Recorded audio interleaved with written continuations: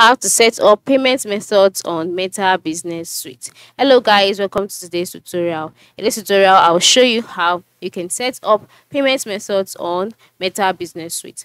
Now, to set up your payment method in Meta Business Suite, the first step is to open your Meta Business Suite account.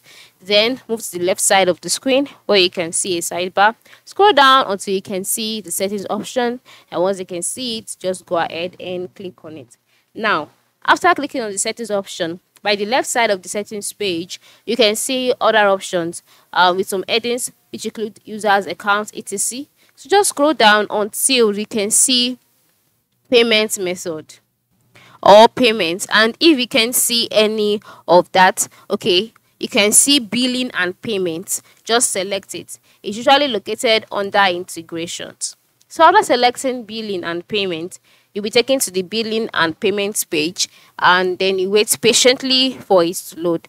So once it has loaded, you can see the billing and payment page. You can see ads account, WhatsApp business account, etc. Then move to the left side of the screen and click on payment methods. After clicking on payment methods, you can see your name, your Facebook page name. You can see missing edits, so you can just modify these permissions, all right, so that you can be able to add a payment method to your Facebook account. So if yours is displaying that as well, ensure you click on edit permissions. If not, it might be a little difficult for you to add your payment method. So you can see as an admin, you can assign, click on next, and then wait for it to load, click done, and now you can now go ahead to add your payment method. But before then, ensure you reload this page so that the settings that you just did would be affected. So wait for it to load as well.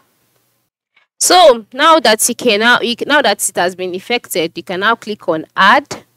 All right, and then you wait for the page to load as well.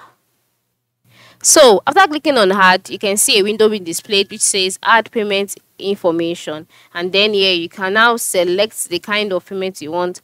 If you're in Nigeria or your country, ensure you select the country you're in, and then the kind of currency that you'd like to add. So after adding the currency, the next thing to do is to select debit or credit card, then click on next, and then you'll be taken to the next page where you'll be asked to enter in details about your card. So just ensure you're entering the details, the name of your card number, the expiry date, as well as your CVV. And then after entering this in, click on save, and then just like that, the payment method would be set up and added to your Meta Business Suite account. You can see it's very easy to do, so ensure you try it out today.